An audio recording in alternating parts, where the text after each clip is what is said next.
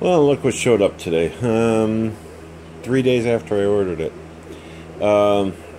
This one I got for $66 shipped to the door, I believe it was. I was going to use my glasses, but I didn't charge them after the last time I used them, so that ain't happening. I can't find my tripod, so I'm going to use my cell phone. I pre-opened it for that reason. So, this, I'm sure, came straight from China. And, let me, hang on a second, I'm not sure how I'm going to do this. Let me tell you what, let me take it out and put it on the bench, and then I'll bring you back. Okay, alright, here we go. So, fresh out of the box, there's the on-off switch and where the power goes. Typical front. You have heat and Celsius and timer. Yeah, timer's right here. It comes with a basket, unlike the Harbor Freight one, which didn't. It holds 3 liters versus 2.5. Here's that. And it comes with a nice metal top. This looks to be stainless. Don't know if it is, but tell you what, there's a way to find out, isn't there? I had a magnet here somewhere. Ah, here it is.